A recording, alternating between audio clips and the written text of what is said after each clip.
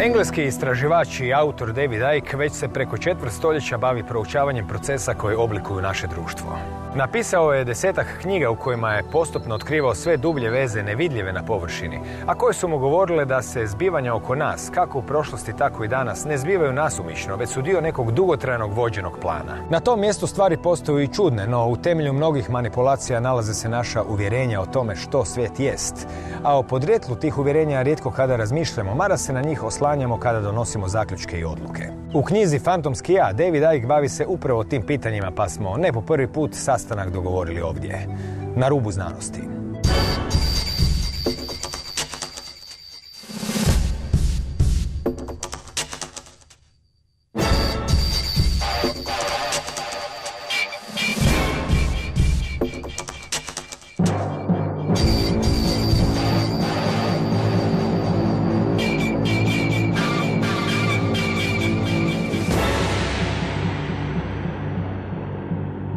Dobar večer, Davide, i lijepo vas je opet imati sa nama. Great to be back. I've spoken in Croatia many times, and it's always been a pleasure. Eto, nakon 10 godina od prvog intervjua, napisali ste knjigu koja se zove Fantomsko ja. Pa krenimo odmah od naslova i pogledamo kuda će nas to sve odvesti. Well, my contention is, and I think it's pretty obvious when you look at the world, is that the vast overwhelming majority of people are living a fake self-identity. And this is being systematically manipulated to, in effect, hold our sense of reality only in the realm of the five senses, which is a very, very, almost laughably narrow band of frequency that we're interacting with reality upon. For instance, according to mainstream science, the electromagnetic field, electromagnetic spectrum, is 0.005% of what exists in the universe. If you look at a graph of the electromagnetic spectrum, you'll see a tiny little sliver in the middle of it called visible light. That is all humanity can see. And if you can focus people's attention only in that realm of visible light and the world of the five senses, which basically says, can I see it, hear it, touch it, taste it? Oh, it must exist then. And if I can't, well, it can't exist. Well, actually, the entirety of existence, almost the entirety of existence, we can't see, and we don't interact with. And what I'm saying is that we, in our true and infinite self, are simply awareness. We are a state of being aware. When near-death experiences leave the body, when the body dies briefly, they tell a constantly common and recurring story that they were outside the body, but they could see, and not only could they perceive, their awareness massively expanded into multiple levels of reality they didn't even know existed before. Why? Because they are, like all of us, are a state of being aware. The body, as I've been saying for so long, is like a biological computer. And when we are experiencing through the body is focusing our attention in that realm of visible light and the five senses. So that's basically what we perceive.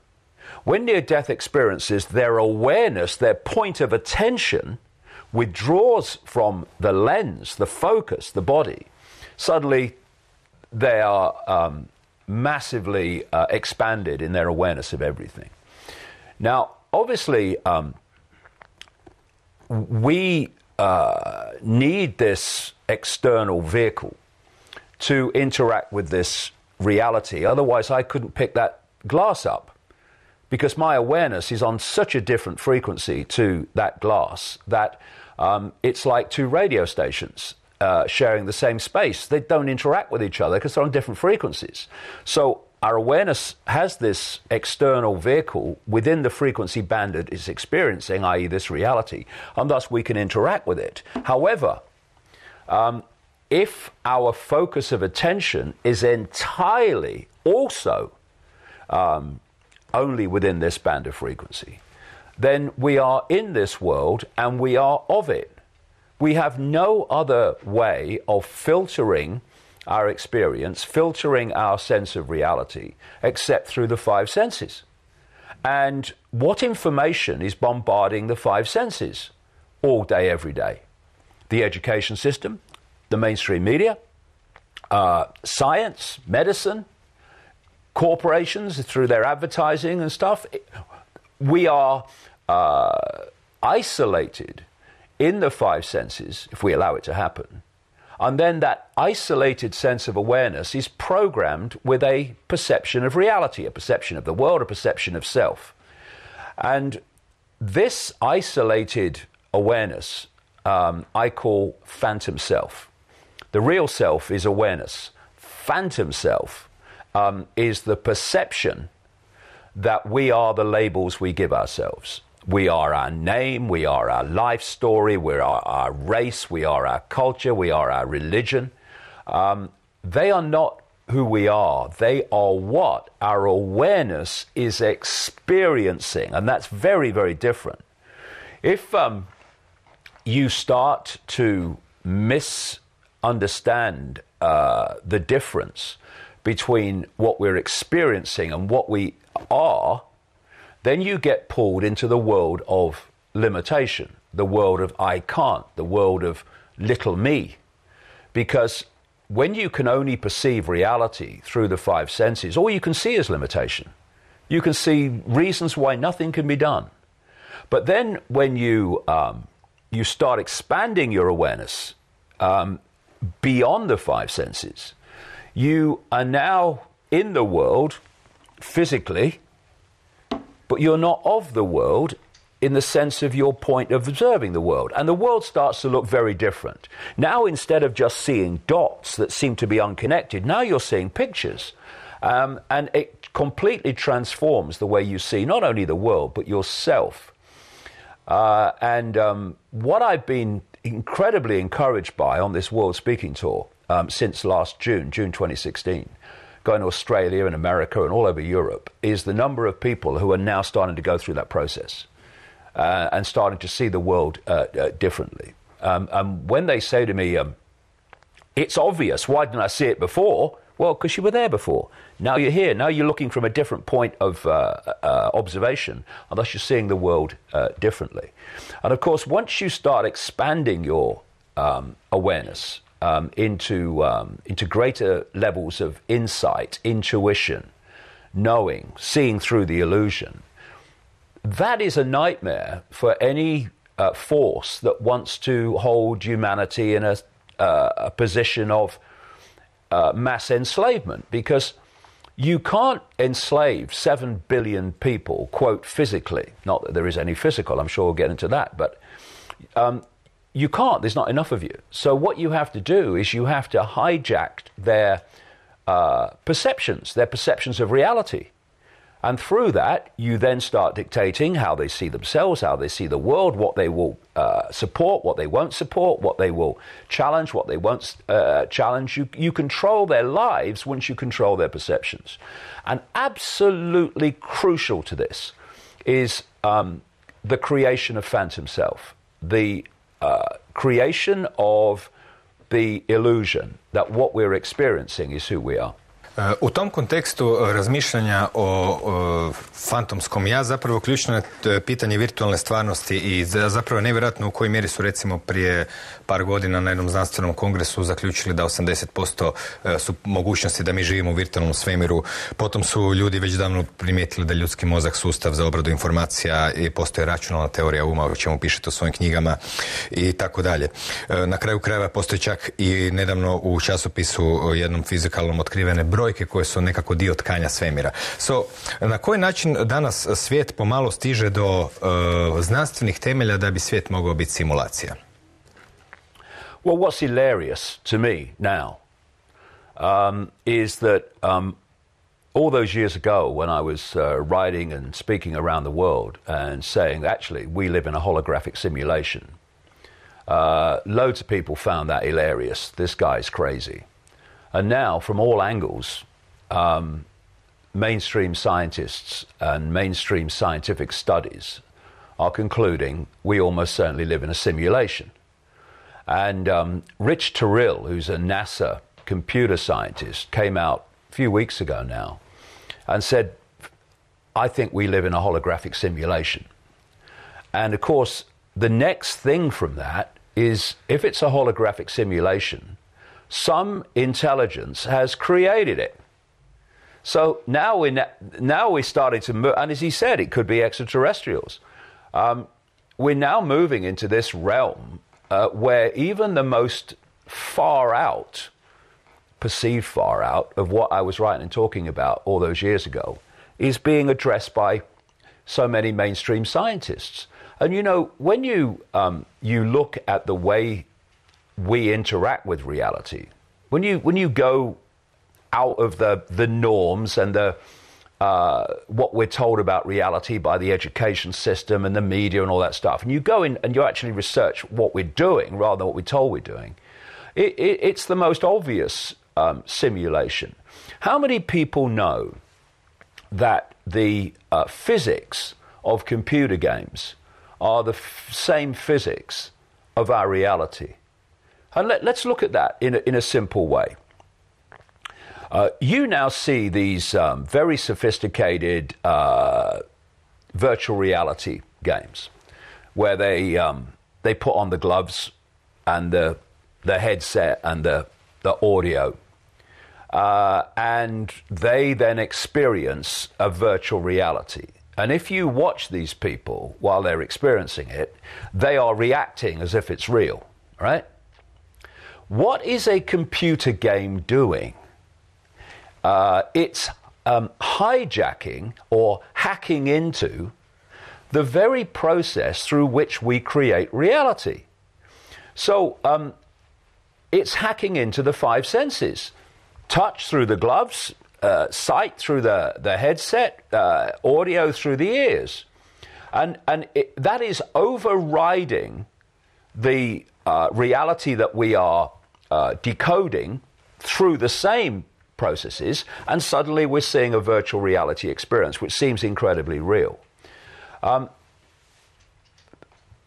The five senses are simply taking waveform information, you think of it as Wi-Fi, and they're turning it into electrical information, which is delivered to the brain, and the brain turns it into holographic digital information. In terms of visual information, everything we're seeing in this room now, and you could go out on the top of a mountain and look at a vast panorama, doesn't matter. It will all only exist in that form in a few cubic centimeters at the back of the brain.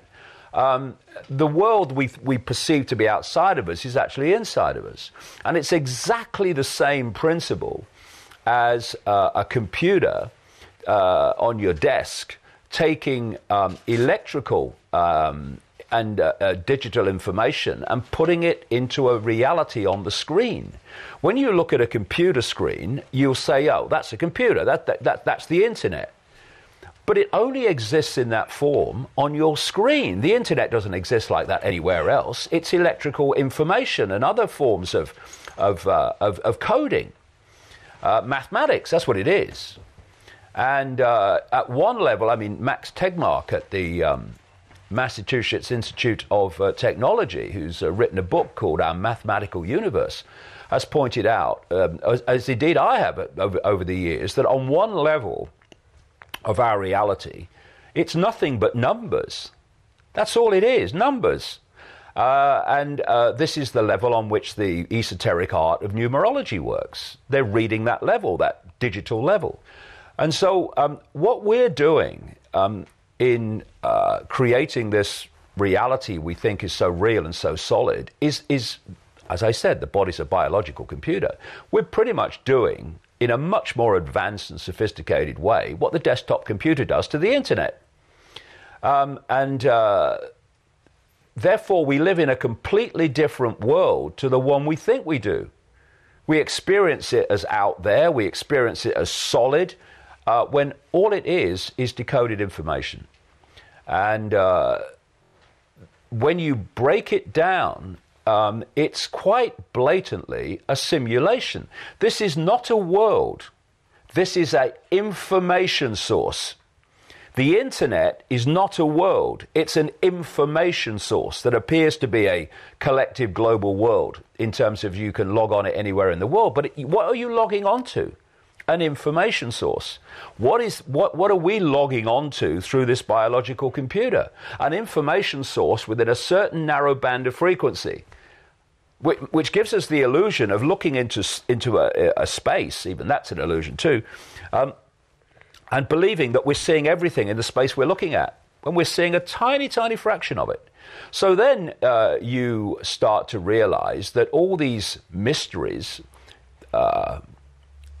esoteric mysteries, mysteries of things like ghosts and all these esoteric things that science dismisses.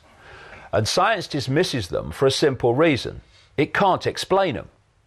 And we have this extraordinary arrogance in mainstream science, where if they can't explain why it's happening, they conclude it can't be happening.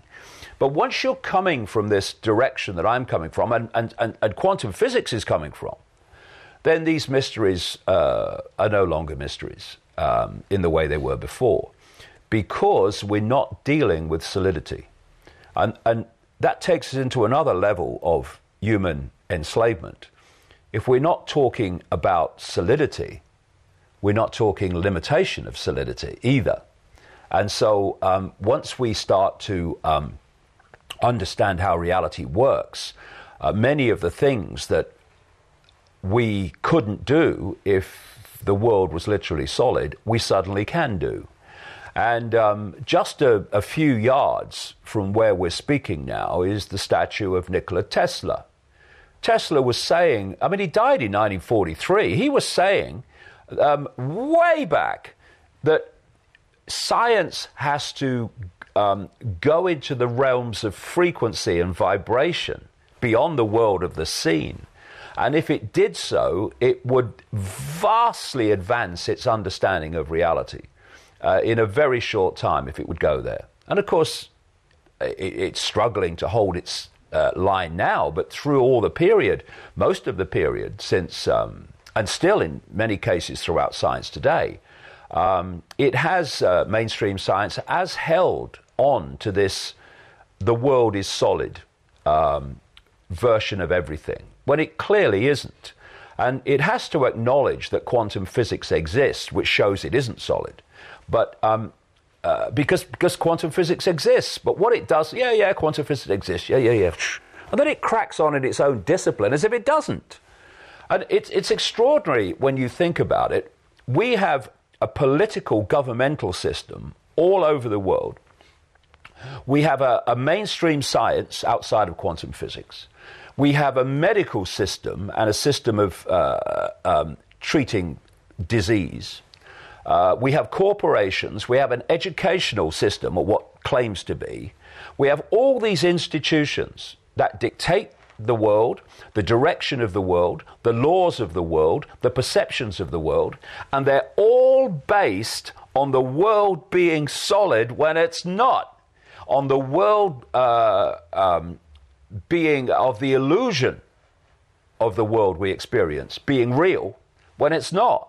No wonder the world's a madhouse, when the very basis, the very foundation of what we perceive as reality is literally inverted in terms of what it really is, and everything's based on that. So how can you treat a disease most effectively when you don't even know what the body is, when you're treating it as a piece of meat, instead of realizing that its base level is waveform energetic information?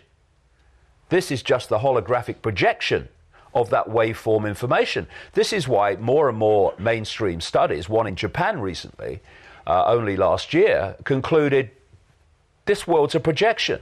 Yes, it is. And, you know, why can this guy who left school at 15, never passed a major exam in his life because he didn't take one, went off to kick a ball around, first of all, when I was 15. This guy who is perceived by so many to be crazy because he's talking outside the box, how could I be writing these things all that time ago, and now mainstream science is catching up? Why? Because of something Tesla said. You can think deeply and be quite insane, but you need to be sane to think clearly. And what Tesla said is that mainstream science thinks deeply, but doesn't think clearly. One of the things I say in a new book I'm writing at the moment is you don't need a scientific mind to understand reality. You need a free one. And the scientific mind can be a massive drawback to understanding reality. Because, you know, if you look at a human life, it is a 24/7 almost downloading of a program of perception. Look at it. You come out of the womb and you are immediately influenced in your perceptions of the world by your parents, who've been through the same programming process you're about to go through and are not passing it on to you through malevolence, but because they think it's real. So immediately you're out the womb and you're already having your perceptions directed and molded by your parents. Then 3, 4, sometimes 5 years only after you enter this reality, you're sitting at a desk and an authority figure called a teacher is telling you at least 5 times a week, hours and hours a day, what is, what isn't, what's right, what's wrong, what's possible, what's impossible, what's happened, what's not happened. And in terms of control, they're telling you when you have to be there, when you can leave, when you can eat, when you can talk, when you can go to the toilet. You've only just arrived, and this is going on. And then all the way through your formative years, right into your teenage years, this download of the state's version of reality is going on. At the same time, your parents, when you're younger, are confirming, except those that have expanded their awareness, they are confirming that what you're being told at school is true. All the people around you, your peers and your friends and your acquaintances, are going through the same programming system. They're confirming to you it's true. Every time you turn on the mainstream media, and much of the alternative, let me say, they are telling you the same thing is true. And so on and on and on it goes. And then there's not only the download of the perception, there's also the policing of the perception. If you challenge what you're being told at school, then you are a disruptive influence in the classroom. If you question what I call the postage stamp consensus, what this download is telling us to believe in terms of its narrowness of possibility, then your peers ridicule you or call you crazy because you're challenging this norm. Next stage, you go into the adult world. You go into politics, you go into journalism, you go into medicine, you go into science, you go into the corporate world, you go into education to be a teacher or an academic. And what are you taking in to those institutions? The core programming that you've been downloading since the day you were born. Actually before, in the womb, through the mother as well, perception programming. And then you've got these institutions, therefore, that are directing society and are telling society what is and isn't. The new teacher, once you get into the adult world, they are confirming to each other that actually this ludicrously narrow sense of reality and normal, is real. So a journalist will, if he's covering, or he or she is covering a medical story, they won't go to an alternative practitioner who's coming from a different view of reality. They'll go to a doctor and they'll get the song sheet. They want to talk about reality, they'll go to a scientist and get the song sheet. Same with all these things. And so all the way through your life, you are being bombarded with a sense of normality and a sense of the possible and a sense of reality, which is so powerful in controlling people's perceptions that people have laughed at me over the years for saying things that science, even mainstream science, has proved to be true. But because that's not appeared in the mainstream of where they get their information from, they don't know it's been proved to be true, and thus, if I'm saying it, it's got to be crazy. Because I never went to school, thank you God. And this is the other thing about this program.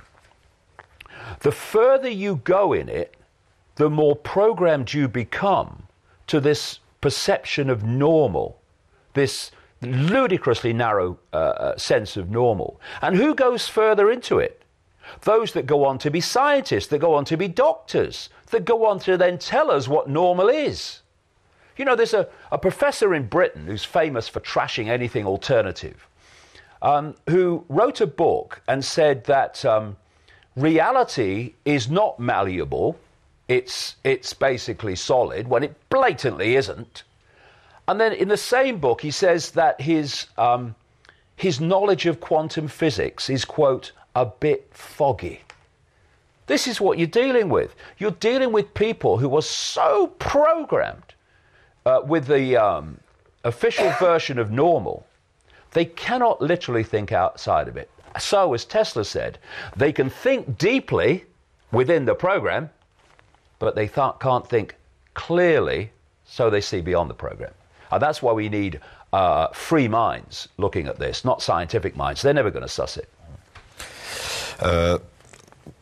Kada ste već spominjali obrazovanje, treba reći da i mjere koje se provlače kroz obrazovanje su sve oštrije. Znači u Americi i u Velikoj Britaniji već postoje one odgojiteljice koje moraju prijavljivati djecu ako misle da bi mogli biti teroristi, postoje samice sa tapeciranim zidovima za djecu, postoje kazne za roditelje koji recimo zbog nekih neopravdanih izostanaka, i to je sad jedna druga priča za koju je teško je obuhvatiti ako pokušavamo pričati o stvarnosti. No u svakom slučaju, kao što ste rekli, evo ja ću pročitati jedan citat u kojem je James Gates u časopisu Physics World objasnio kako je otkrio sa svojim timom jednadžbe u tkanju svemira kodove digitalnih podataka koji poprimaju oblik i koji su zapravo binarni sustav uključenog i isključenog električnog napona, i rekao je da ne zna što oni rade u strukturi naše stvarnosti. No, to nas naravno vodi na ovu priču koju ste malo prije govorili, da je sve obrnuto, pa se pozabavimo malo onim što se obično naziva paranormalno. Znači, paranormalno je u stvari normalno iz te perspektive, i unutar toga se ističe recimo biolog Rupert Sheldrake sa svojim mnogobrojnim knjigama. On je također bio gost ove emisije, koji je doveo u pitanje sve teze da je priroda mehanička, da je materija nesvjesna, da su zakoni prirode fiksni, da je ukupna količina materije energije ista, da je priroda nesvrhovita i tako dalje. On je u stvari krenuo potvrđivati te teze, na kraju je ustanovio da su sve do jedne pogrešne. Među tim tezama paranormalno i normalno je, neke se ističu koje su bitne za našu priču, to je recimo ideja električnog svemira. No možete je proširiti i na neke druge ako imate inspiraciju. Anything outside of what I call the postage stamp normal is referred to as paranormal. It's not paranormal, it's para-postage stamp normal. That's all it is. And it's like Tesla said, when you go into the realms of frequency and vibration, you go into those realms from which this world is a projection. And thus you can see and explain things within the projection that if you think the projection is all there is, and it's solid, etc., you'll never explain them. So, just take a few paranormal things. Ghosts. Well, if you have two radio stations, one's the dominant one, and one's an interfering station. The interfering station is nothing like as sharp as the main station, but you can still hear it, you can still perceive it. If you look at that in terms of a visual experience, you've got the prime station. This is this visible light realm that we occupy, this narrow band of frequency. And anything that gets close to it, but is not in it, will not look solid because we're not decoding it in a sharp way that makes it appear solidly holographic. So it's ethereal. It's ethereal. We perceive ghosts as ethereal because they're not on the same frequency we are. If they were on the same frequency we are, they'd look as solid as you and me. Then you go to psychics, for instance. What are they doing? Well, we operate within a certain band of frequency. Our brain operates within a certain band of frequency. Provable fact, mainstream science. And what psychics are able to do, and mediums, the good ones, there's loads that call themselves psychics and mediums who are just kidding themselves as well as other people, but the good ones, they're able to expand their awareness, their frequency, further into the field, into other levels of awareness that are not in the world of our scene. And they are therefore able to tap into information and insight and bring it down into this world, or into this information source, what it is, in a way that many others can't, but a way in which everyone is supposed to. See, when you focus attention, as the system does, through the five senses and only in the realm of the five senses, you are focusing attention on a narrow band of frequency. What is that doing? That's disconnecting you from an awareness of the wider frequency. You see, why do animals know when an earthquake's coming? Why do they know when there's a storm coming before humans do? Because they haven't been to school. They don't read the local newspaper and watch the mainstream media. They've not got peer pressure all the time that we've discussed to desensitize them from the wider field and focus them only at a tiny band of it. So because everything is energy in the end, everything is waveform energy in its base form, just like Wi-Fi. Think Wi-Fi fields. When an earthquake is in the process of unfolding, or a storm, it doesn't just happen, oh, it's an earthquake. There's a process. Like with a storm, there's a process. And what that process is doing is changing, making subtle, even in earthquake terms, less than subtle, changes to the energetic field or fields. Now, animals, even insects, are able to feel and be sensitive to those changes, so they know something's coming. Humans are so insensitive to these changes because of this five-sense focus of attention that they only know there's an earthquake when the earth moves. They only know when there's a storm coming when they see it. And therefore we've become massively desensitized from these things. But we're all meant to be multidimensional awareness that interacts with other levels of awareness. But we've been manipulated not to. Why? When you start to expand your awareness into the greater field, you're expanding your awareness into greater understanding, into greater insight, into greater knowledge. And that's the last thing that the few seeking to enslave and direct billions want you to do. They want you isolated in a sense of little me, in a sense of everything's apart from everything else, rather than we're all expressions of the same awareness having different experiences. And so the system has been set up to pressure people from the earliest age to sense and self-identify themselves with the labels of experience rather than the infinite, eternal totality of who we really are. And once you enter the realm of the five senses, and that's where science is, quantum physics apart, that's where medicine is, almost entirely medicine, you can only see what you can see. You can only perceive what your five senses can draw to you in terms of experience. And everything beyond it is lost to you. Therefore, you can't get this greater insight from awareness beyond the world of the seen. You're isolated. Now, if you want to control people, do you want them communing with each other symbolically? and sharing their experience so everyone has the benefit of other people's insights? Or do you want them isolated from each other so they're not sharing information? The only information they receive is the information they've got themselves. Of course, you want the latter, because then people are in ignorance of what there is to know. And if they're in ignorance of what there is to know, they're in ignorance of almost everything. And the human disease is ignorance. And I don't say that in a condemnatory way. It's a fact. And they're ignorant of so much because the system has made them ignorant. This is why the narrow band of postage stamp normal is all you get through the education system. It's all you get through the mainstream media. It's all you get from all these forms of communication. And I would say to people, you know, ignorance is still a choice. They're trying to make it no longer a choice by suppressing alternative information. And they're trying very, very hard to do that now. But still, now, as we speak, ignorance is a choice. It's not like, you know, you're in a situation like China, for instance, where they firewall off great swathes of the internet that they don't want you to see. Then ignorance is not so much a choice. It's an ignorance that's imposed.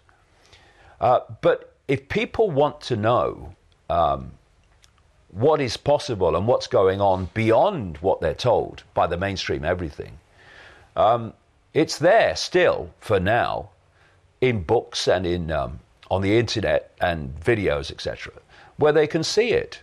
But see, what they're doing now with the internet is trying to firewall off people in the same way as the Chinese do, but in a more subtle way.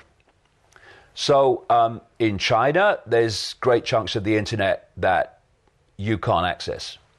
What they're doing now with the monsters that are Facebook, Google, and all these other internet giants, which in the end are controlled by the same network, is they are ensuring that basically, as much as possible, you only see what you already believe. They do this by algorithms. They chart your surfing history. They chart what kind of subjects you watch on YouTube and what you say on Facebook. And then the next time you go in, you are offered a series of videos or a series of stories that relate to your surfing background. In fact, it's been exposed that when you're on Facebook, on the phone, your conversations are being recorded and scanned by algorithms. And they found this out by people having conversations about various subjects. And when they next went into Facebook, they were being offered advertisements for the subjects, not that they'd been surfing, but they'd been discussing between each other. And what that means is that you have a certain belief system, and when you go into the web, as much as possible, they're offering you only that belief system. They don't want you to see something, if you like, by accident, that might make you think, oh, God, what's that? Oh, I didn't know that. Hey, come and look at this. They don't want that. And this is what's being done by algorithms now. There's this this war on expanded perception going on, and it's moving very fast. Why? Because they know, and my goodness me, on this world tour, I've seen it. They know that people are now starting to wake up to at least look at things more dispassionately that are outside the box, and they would have waved away by reflex action before, and they're desperately trying to keep the lid on this, or put the lid on this, by all these methods we're talking about. Kada već pričamo znači o umjetnoj stvarnosti i kako je ona učitana, u knjizi spominjete da je zapravo postojala jedna stvarnost, to se zapravo čini logičnim jer naša percepcija jest jedna stvarnost i očigledno sad imamo neke hakere koji tu kontroliraju politiku i sve to. Zanimljivo je što obično, mada je vaša središnja tema upravo priroda stvarnosti, često vas povezuju i po internetu, a David Icke, to neko vjeruje u gmazove. No, zanimljivo je kad već se bavimo stvarima iz jednog novog kuta kojim se do sad nismo bili naučeni gledati, obratiti pažnju na neke povijesne dokumente koji u stvari se mogu nadovezati, mada su povijesni, na ovu sasvim modernu tehnološku priču koja će nas kasnije s vremenom dovesti i do transhumanizma i drugog. Stoga bih vas zamolio da ispričate što to knjižnica u Nag Hammadiju govori i što su ta gnostička učenja pokazala, dakle dokumenti koji su jednostavno bili nađeni onakvi kakvi su bili zapisani i na koji način oni možda kriju ključ tajne otkuda i što se zapravo dekodira, s obzirom da, naravno, kao što ste rekli, ako neka stvarnost jest virtualna i kodirana i ako postoji elita koja čuva, znači netko mora nad tim informacijama imati nadzor. Pitanje od kad i kako, a možda ćemo doći na to i zašto. Drugim riječima, što te najstarije knjižnice koje su uvele izraz arkoni, koji danas kruži, zapravo nama govore? Yeah, you see, when you think of the narrow band of sense of the possible within what I call the postage stamp normal, when I'm talking about a non-human force manipulating human society from the unseen, and of course the unseen, as we've discussed, is almost the entirety of reality that we can't see, that blows a lot of people's minds. But you see, it's not me they should be looking at when they laugh and dismiss. They should be finding themselves a mirror. And they should ask themselves why they find this so funny and not credible. Without an ounce of research, by the way, and as Einstein said, condemnation without investigation is the height of ignorance. Because let's just break this down. We can see a laughably small fraction of reality, visible light. Laughable, it's so tiny. Beyond what we see is the entirety of existence. So, what do you think? Do you think there's a chance that in almost the entirety of existence there might be intelligent life that doesn't look human? Do you think there might be a chance of that? When you see the diversity of form there is in the human world that we see, what diversity of form must there be outside of it? I mean, hello? Then, from the projected size of the universe, according to mainstream science, planet Earth in size is the equivalent of a billionth of a pinhead. Do you think there might be a chance, what do you think, that there might be life that doesn't look human within the entirety of the universe apart from a billionth of a pinhead? It's insane. See, this is it. They're laughing at the wrong person. They ought to be laughing at the mirror and asking it why their perception of the possible is so focused on a tiny range of possibility that their instant reaction is to laugh at anything that's outside of it. You know, look the other way. I don't care if you laugh at me. I've no interest to me. But, you know, a bit of advice, ask why you're laughing, given the kinds of things that I'm saying now about the chances. Then you go to ancient cultures all over the world who, although they use different names for obvious reasons, all describe a force in the hidden, the almost entirety of reality we can't see, that is manipulating human affairs. Right across. And often they are describing this force in similar terms. I mean, you mentioned the archons, the Gnostic people who operated in Egypt and in southern France as the Cathars, who had a certain belief system about this reality, which I go into in the books. They described this force as archons, which is comes from a word meaning rulers. And how they describe these archons is the same way that the Islamic world and the pre-Islamic world, which is where it came from, described the jinn, from which we get the term genie. The Islamic world says of the jinn that they're made from smokeless fire. The Gnostics say of the archons they're made from luminous fire. You see these common themes. Then, if you look at the way ancient cultures and the shamans of those cultures were describing this force, they can't describe something in their own historical setting in terms of computers, in terms of simulations. We have that ability because we have that technology around us now, and thus we have the analogies. Makes it much easier for people like me to describe what I'm saying because we have the technological analogies and we have Wi-Fi and we have computers. But in those times, they didn't. So they had to describe this in the language of the day. When you transcribe the language of the day across to modern technology, they're describing a simulation. That's what they're describing. And they're describing a force that created the simulation. And what are people like Rich Terrell, the NASA computer scientist, saying? That he's now convinced we live in a holographic simulation that had to therefore be created by some intelligence. So when you put the dots together, you start to see the forest, you start to see the picture. But when you're only looking at dots in isolation, then you can't see the picture. How can you? And look at the five sense mind, which we are manipulated from cradle to grave to stay in. How does it perceive the world? In dots, as everything apart from everything else.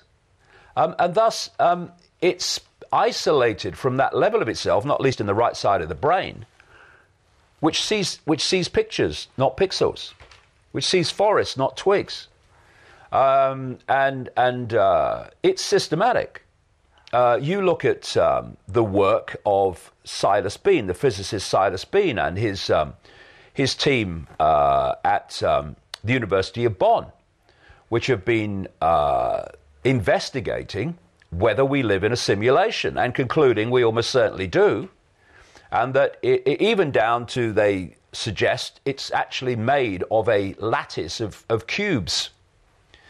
And they are outside the box, not because they have decided that that's where they're going to go, but the information that they've uncovered from the studies they've done have taken them outside the box. And if we, when the Gnostics, who were like the Gnostic Cathars in southern France, the Gnostics in Egypt, who were destroyed by the Roman Catholic Church, whenever the Gnostic belief system got a grip in any society, the Roman Church sent the boys in to destroy them, as they did the Cathars in the siege of Montségur in 1244. The Gnostics, in their language, were describing a virtual reality, which they said this force had created to enslave humanity. They were describing the way that what we perceive as the physical world is this manufactured illusion to hold us in servitude to ignorance and therefore keep us under control. How did they do that? But they were describing a simulation, in my words, that they called HAL, because they were written in Coptic Egyptian. And HAL, so the translators tell me, is their way of talking about virtual reality. And so when you look at the ancient and you look at the modern, and you take into account that the ancient had to describe these concepts in the language of the day, then you can start to see that the two correlate. They're describing the same thing. And what's happened is five-sense obsessed anthropologists and historians, etc., have gone into these ancient societies, and they've taken the stories literally. They've taken the descriptions literally and thought, oh, they're primitive people, they are. No, they're talking symbolically because that's all they had to describe these things. They couldn't talk about simulations and computers and information sources and biological computers. We can. And this is why we are in a position now of enormous danger, but enormous opportunity. The opportunity is we have the analogies now, which are not even analogies, they're so close to literally the same with our computer systems and our Wi-Fi, that relate to the reality we're actually experiencing. I mean, you know, you listen to people at the cutting edge of virtual reality, and they'll tell you it's not going to be long before virtual reality, even with our computation power, is going to be indistinguishable from the reality we're experiencing as the world. The great danger is this, and it's a great danger. And if people listen to nothing I've said in this interview, please give this bit a chance. In my latest book, just come out in Croatia, Phantom Self, there's a chapter which I call Transphantomism. And clearly it has a relationship to transhumanism. We've discussed how humanity has been controlled and herded into a tiny fraction of perception called visible light and the five senses through the creation of phantom self, which is the perception that all the labels we give ourselves is who we are. We are now at the point where they're going to where they were always going all along. But they had to manipulate humanity's knowledge, not wisdom, knowledge, to the point where we could build our own technological prison. And we're there. Transphantomism is taking this control and isolation of our perception into the technological world. They want to put technology inside us that will be connected to artificial intelligence. And artificial intelligence will then provide our perceptions, our thinking, and our emotional reactions. The human will be gone. Now, don't listen to me. Listen to the global sales pitcher of transhumanism, a Google executive, the monster that is Google, called Ray Kurzweil. He is now openly saying, and it is claimed that over the years where he's made his predictions about the technological advancement and its effect on humanity, he's been about 80% true, correct, up to this point, even in his timescale. He is saying that by 2030, we are speaking in 2017, humans will be connected technologically to what he calls the cloud. And this is not me over here in a conversation or anything and exposing it. This is him speaking publicly. And that from the point of connection, gradually and not so gradually, the artificial intelligence in the cloud, as he calls it, will do more and more of human thinking until there's no human thinking left. There is words.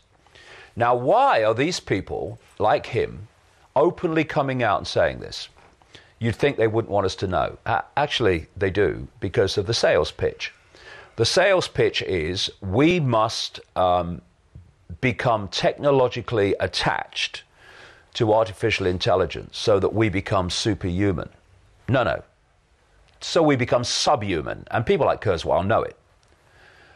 Then you've got others like Elon Musk, a co-founder of PayPal and now a billionaire in high technology.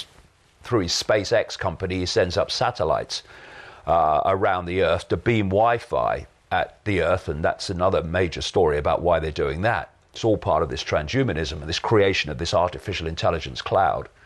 And if you're going to have this cloud encompassing the entirety of the human race, so there's no escape from it, then you have to have it beamed from satellite. And people have no idea the scale of what is happening in the heavens around the Earth.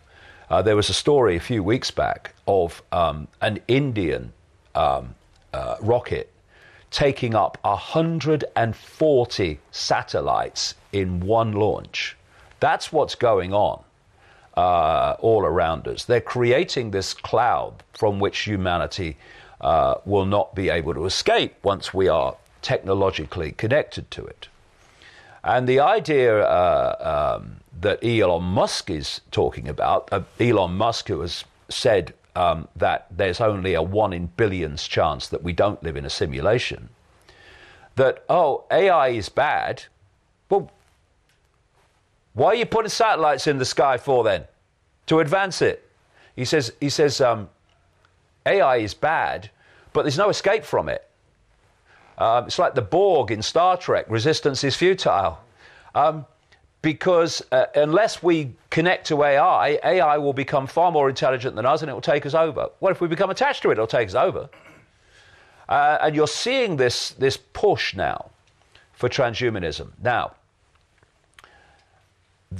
we've talked before in these interviews about the various techniques of human manipulation, and one of them I've been calling now for 20-odd years, the totalitarian tiptoe, where you start at A and you know you're going to Z, but you go in steps, not in enormous leaps, because you don't want to alert the target population to the fact that you're going in a particular direction. You want to promote every step as in isolation and in and of itself. But there's a very clear totalitarian tiptoe in relation to transhumanism. First of all, you get them addicted to technology that they hold, to smartphones, to tablets, to this kind of technology. Now, that has basically been achieved. Now, because I've been traveling around the world, talking in different countries and different cultures for the last nearly a year, I can tell you that when you walk down the street, almost anywhere, that addiction to smart technology can be clearly seen. Conversation is dying. Family interaction is dying. People in ridiculous numbers are texting each other in the same house, a family. It's an addiction.